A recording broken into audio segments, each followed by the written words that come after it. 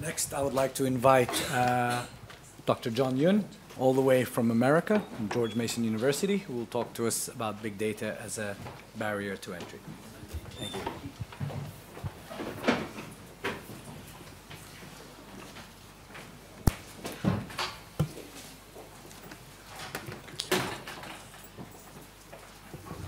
Thank you, Walid, and thank you, everybody here. And it's just a pleasure to be here in Latvia, and it's a wonderful country so far in a few days that I've been here. So I'm going to go quickly. I don't have as long as Christian. I don't know how that worked out, but I have 20 minutes. So I really want to go through the process of how to think about big data in the context of competition law and the economics of that. And so, first of all, how do we use data? And the term big data, unfortunately, has taken a life of its own. It's when we hear it, we immediately start thinking of certain concepts, and maybe even if it's nefarious and it's bad, but at its heart, big data is a lot of data. And what is data in of itself? It's facts and statistics we use to make decisions, analysis. And the way that we use it in the competition context is that firms, we assume, are maximizing profits. And profits are based on a number of factors, primarily price and quantity, but also the quality of your product, the level of innovation, and the cost structure that you can have. So to the extent that firms can use data to improve those elements, improving their profitability, which in turn improves their consumer surplus and consumer valuation, then that can be a very good thing. And so data can be very good, and firms can use it in positive ways. Of course, not always positive, but that's the central idea. So I want to start with not so big data. Let's go back to an era that's outside of the current era of internet. And I want to talk about A&P. I don't know if you guys have heard of this grocery chain. If you're really young, you probably haven't. But it's the Great Atlantic Pacific and Tea Company, which was from 1915 to 1975, was the dominant supermarket chain in the US. It was the Amazon and Walmart of its age. And I want to give you a quote from Muris and Nectarline, who did some research on A&P. A&P grocery chain was a vertically integrated retailer that made use of unprecedented scale and innovation to offer consumers a wider range of products than the competition at lower prices. So its success was primarily due to four key factors. The first was it was vertically integrated in its own distribution. It owned its distribution, which was very different for its time. The second, it won very deep discounts from wholesalers. And we'll see that this actually got them in trouble. Very similar to Walmart today, they source their products at a very aggressively low price, which then they in turn pass on to their consumers. Number three is also vertical integration, but this is in food production. Not only did they own their distribution networks, but they actually made their own food and products, which at that time was revolutionary. And number four, and relevant for today, is how they use data. They were one of the first to use data in a way to really improve their products, see how customers were responding to prices and quality offerings, and made adjustments based off that. Let me again give you a quote from Muris and Nectarline that really highlights how they use big data, which is a little bit different from how we think of big data today, but at the time it was big data. A&P used such data to meet previously unrecognized regional preferences. Philadelphians, it found, liked their butter lightly salted with light straw color, whereas New Englanders preferred more salt and a deeper yellow coloration. And the company's massive sales data allowed A&P's bakeries to forecast demand with a high degree of accuracy, minimizing returns of stale bread and donuts, and thus reducing costs and ultimately retail prices. So getting big data and improving bread and butter, literally their bread and butter, was part of the A&P strategy. I don't know if you guys have that term here, bread and butter. In the US, that means what you're really good at. So this was literally what they were good at. So that was kind of a fun example. But this created backlash. In the US, they instituted a number of things that actually went after A&P and their model. The first was state and federal taxes were passed specifically against retail chains like A&P, but exempted local chains or local stores that didn't have the same model. So they were increasing their costs based on this to help other competitors. They also passed what is still with us today in the US in 1936, the Robinson-Patman Act. And what this did is it made it illegal to price discriminate. And what this means is that wholesalers who gave A&P a better price, it was deemed to be illegal. You had to give everybody that lower price, or you don't give anybody that lower price. And it's still in the books today, but it's completely neglected in the US. Price discrimination is a phenomenon that occurs every day in the US, and it's not illegal, even though on the books it technically is, according to the Robinson-Patman Act. But that was passed specifically to address A&P's more aggressive wholesale prices. And finally, the Sherman Act, which is the primary act, along with the Clayton and FTC acts in the US that governs antitrust, the Department of Justice brought a criminal case against the executives for various anti-competitive practices. And they even contemplated breaking up A&P. Now, the administration changed, and the case eventually lost steam, even though the DOJ won at the district and the appeals court level. They finally made a consent that wasn't very strong, but ultimately that really did hamper the company, and it started their slow decline pretty much soon after all these changes were made. So why do I start with that? Why am I talking about A&P when we're probably more interested in big data? Maybe we're interested in A&P. But here's something from The Economist, an article they wrote. The Internet Titans Alphabet, which is Google, Amazon, Apple, Facebook, and Microsoft look unstoppable. Old ways of thinking about competition, devised in the era of oil, look outdated in what has come to be called the data economy. A new approach is needed. So, okay, do we need a new approach? Because these firms, in addition to other things, own a lot of big data. Well, we've talked about what big data is. Others have addressed it. It's really the volume, the depth, and the detail of the data has changed since the A&P times, right? So that's what's the big difference. In addition, it's how we analyze that data and our ability to unlock value from that data, and the tools we use is also different. And before I want to go on, I do want to say small differences in firms' abilities to unlock and extract value from data can create very long competitive distances over time. So what do I mean by that? Let me just throw up a brief graph here. So let me explain this. This is, let's say, you are improving your product at a 1% rate. And this shows you after 5 years, 10 years, and 15 years. 5, 10, and 15. So let's say that you personally are improving your intellectual capital 1% each year. Well, after 15 years, you're going to be 22% better, which is great. And that's why we learn and we try to improve ourselves, because over time, we hopefully are getting better and not worse. Let's say that you have a 5% growth rate. Right? You're improving yourself or your product or your profits at a 5% rate, which is obviously a lot more than 1, but it's not a crazy difference. You can see that you're starting to really unlock value over time. Let me just point you to a 15% growth rate. So you are 15% better than your competitor at unlocking value from data.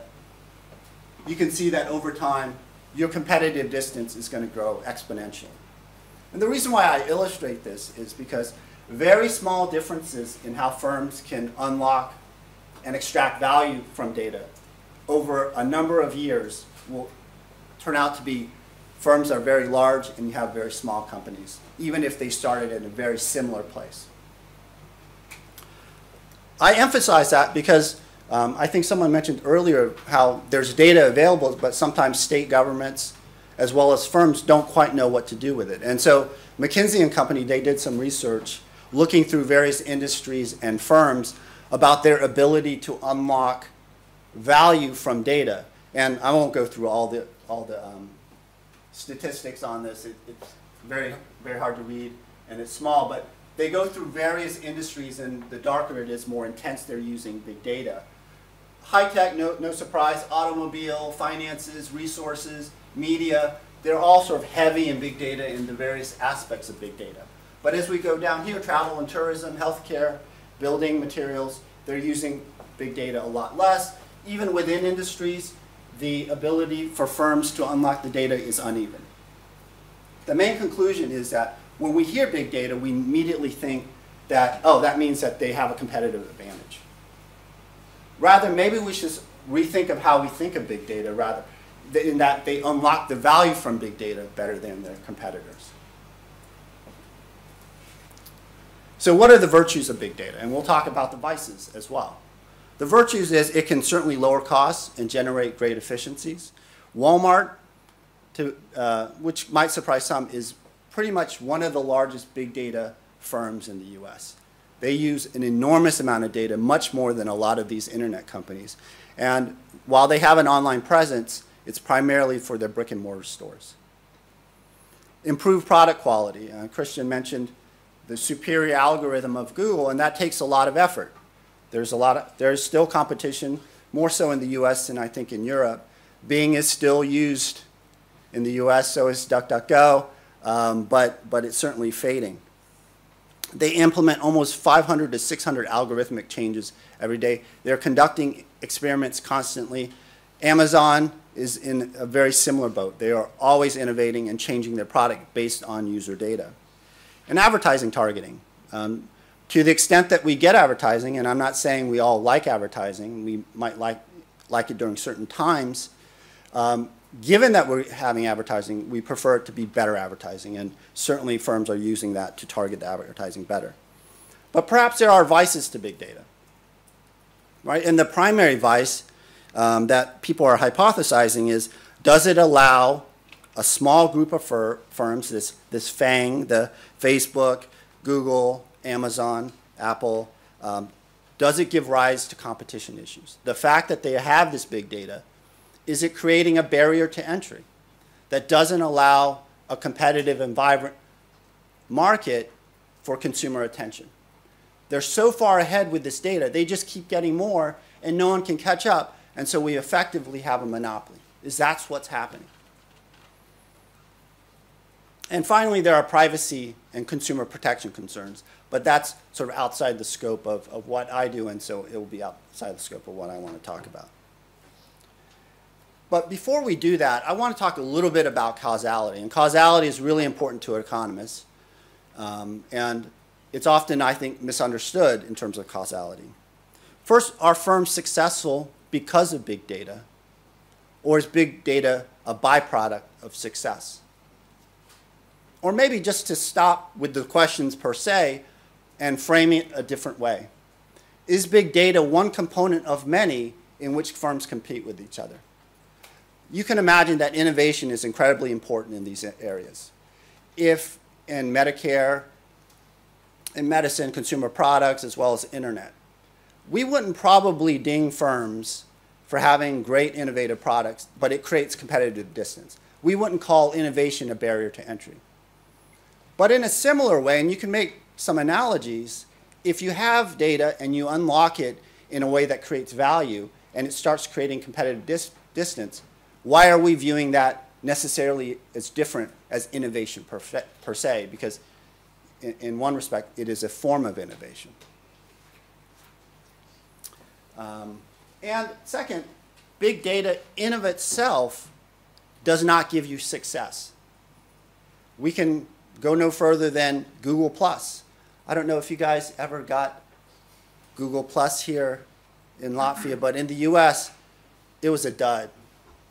I mean, Google had all the data you can imagine, but it's basically been closed as a failed social experiment in terms of social media. And Google was huge. But instead, you have very smaller search engine, not search engine, social media that's very successful, even on a small scale in the US and growing. Take Google ITA. ITA is this upstream firm that had a lot of the travel data, and Google purchased them, and a lot of people were upset about that. They predicted that Google would put Expedia and Travelocity out of business, and that has proved not to be true. So even having ITA and all the data they have, they are still well behind these travel firms. Take, for instance, Uber and Lyft. They entered and they were successful in the US because they had a different business model, a two-sided platform, which Christian said, you know, what is Google, a two-sided platform or not? So I'll interject and say they are, because I will agree, according to the OECD definition, it probably isn't. But that's part of the problem with platforms, is that there's a lot of definitions. There's no canonical definition. But at its heart, two-sided platforms are about cross-group effects, where the presence of one group affects the valuation and demand of another group. To the extent that you have at least one cross-group effect, and typically you have two, you have a two-sided market, in my view. Okay, but Uber and Lyft, they entered, even though taxi cabs, they have enormous amount of data. They never tracked it, at least in the US. And now that's changing. They're more incentivized to become automated and track sort of their passengers and their demands and their pricing. But at the time, Uber and Lyft came in with a superior model and gained a lot of share, right? So it wasn't data per se that made them successful. Okay, so role of scale and success. This is following on the theme I just mentioned earlier. I want to talk about OpenTable. Do you guys have OpenTable here? So what it is a reservation platform. You join and restaurants join, and it allows you to make reservations without calling the restaurant. And so what OpenTable tried to do when they first started is to gain scale. They try to get as many restaurants as possible. They try to get as many consumers as possible. And they were almost about to go out of business. But they changed their strategy. They said, well, let's just get really, really exclusive good restaurants. And forget about trying to sign up the McDonald's of the world. And no one cares. Well, you can't make a reservation at McDonald's. I don't know what I'm talking about. But really, of the reservation world, the McDonald's of the world, they didn't want those. Let's curate it and get just the best restaurants. And that really started their growth. And they sort of maintain that model today. They don't have every restaurant in the US, but they have a lot of the important ones. So that's another episode where it's not data per se, it's the type of data and how you use it for your particular business model that can determine success. Okay, so the final topic I want to discuss is big data a barrier to entry? For those of us who are interested in competition law, this is a term of art. A barrier to entry is something that prohibits and limits entry. Entry is incredibly important in the context of competition analysis.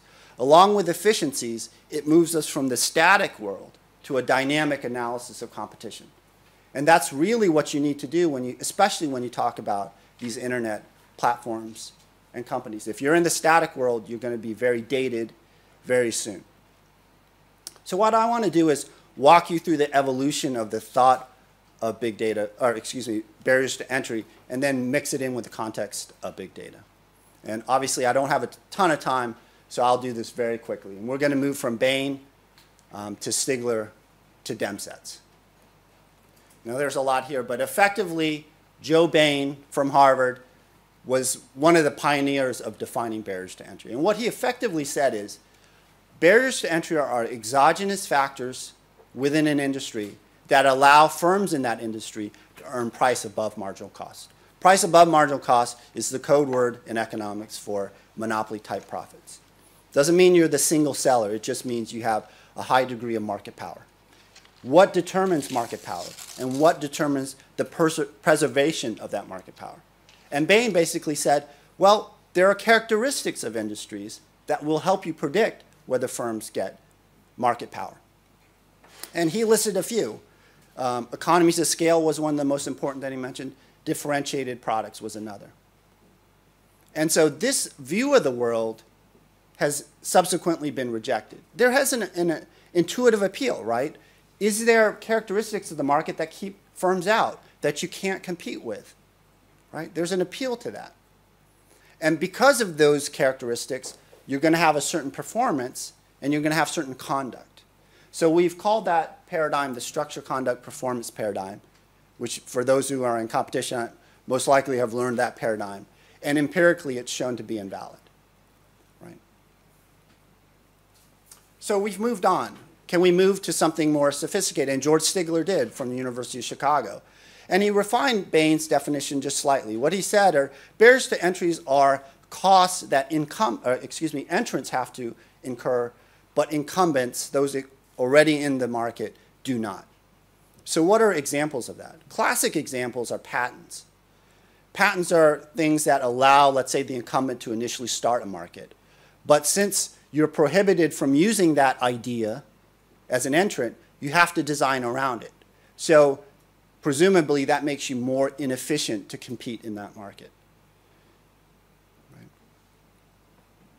In a similar way, grandfathered regulations, what that means is that after a firm enters, the regulation changes or they lobby for a change in the regulation that makes it more difficult and onerous for new firms coming in.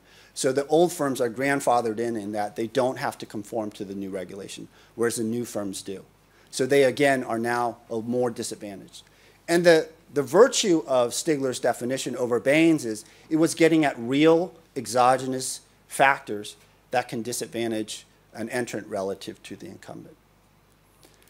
But now I think the best one, the one that we've moved to largely, certainly the economists in the US, is Demset's definition.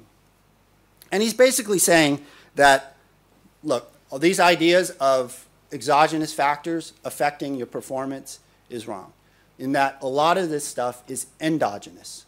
The level of product differentiation is a firm choice, not exogenously determined. So rather than focusing on what is and what is not a barrier to entry, let's focus in on what are the things that an entrant has to overcome to compete successfully within each market. So effectively, it's a fact-based inquiry about entry, rather than labeling things for all markets as barriers to entry. So leading to big data, where does this put us with big data? I want to take the Demset's approach and say, rather than saying big data is a barrier to entry, and then we start thinking, oh, that protects the incumbent. Let's look at each market and say, how is data used in those markets? And subsequently, what's the history of firms in their entry in this market? Did they all need the big data? Maybe. Or did they come in successfully without big data? And big data was really a byproduct of the success and not really the predictor of the success per se. Okay, so let me conclude with just a couple of studies that really conform with this Demset's idea. And these studies are ongoing in the US, and so they certainly can evolve, and you might have studies that come up with different conclusions. But this one, the first one is by Lambert and Tucker, Catherine Tucker, who was at MIT.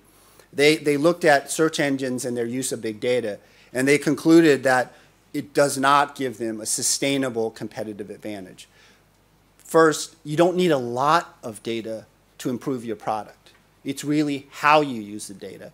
And second, the historic value of data depreciates very quickly. So someone asks, how long should we keep data? Well, certain types of data you might want to keep for a while.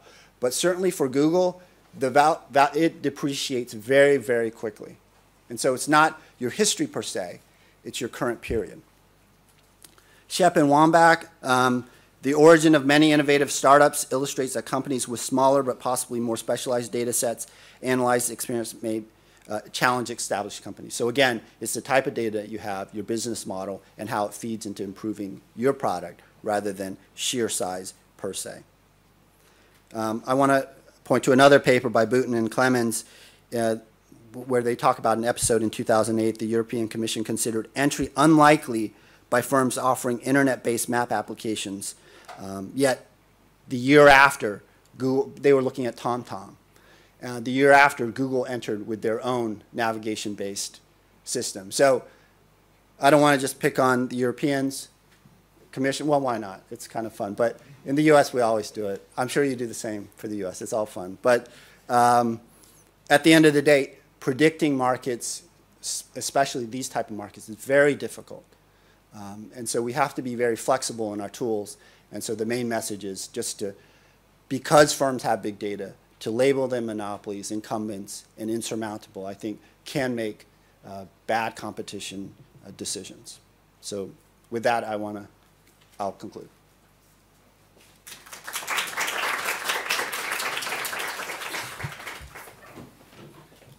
Right. Questions, anyone?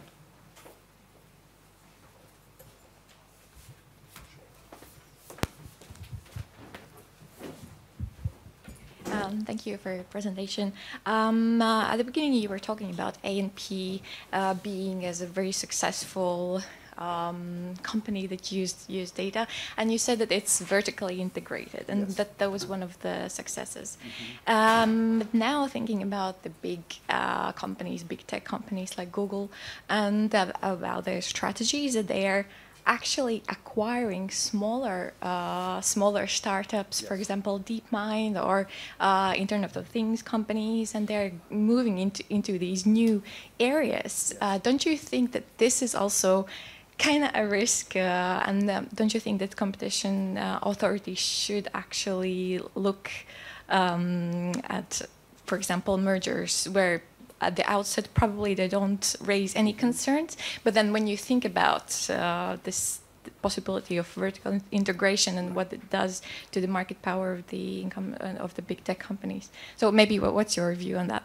No, and it's a very good question, and it's a big question in the U.S. in that should we allow or maybe have different standards for firms that have a large share, in the sense that they are purchasing competitors who at the time are not competitively significant but can be over time and represent a threat to those firms, and they see that.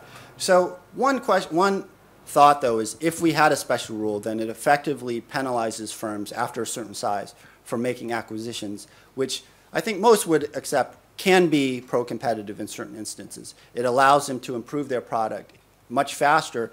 And if you have a large platform, the interesting thing is if you can implement that quality improvement from purchasing an innovative startup, it actually affects more people, and they might be able to implement it more quickly. And so we lose that consumer benefit. But I hear you about the thought of the harm. And I think that's a real thing, and I think that's a very fair concern. You know, a lot of people in the U.S. point to Facebook purchasing Instagram, and now Instagram is the #2 social network in the U.S. And everyone's like, oh, but if we stopped it, they could have been an independent Facebook against Instagram. And that sounds like a nice world. But let me posit this as well. At the time they purchased them, Instagram had 12 employees.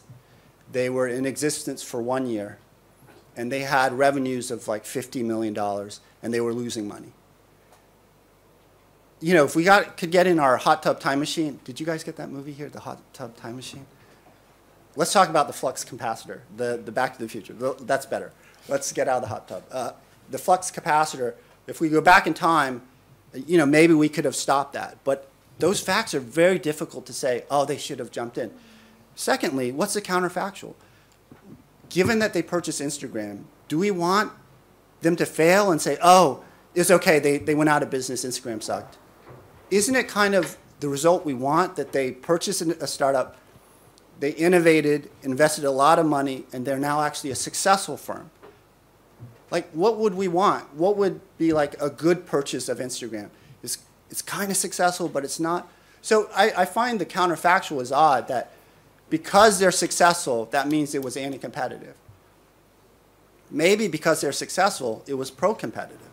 It's just a thought, but an excellent issue, and really probably the #1 issue in the conferences I go to in the U.S., that issue. Thank you.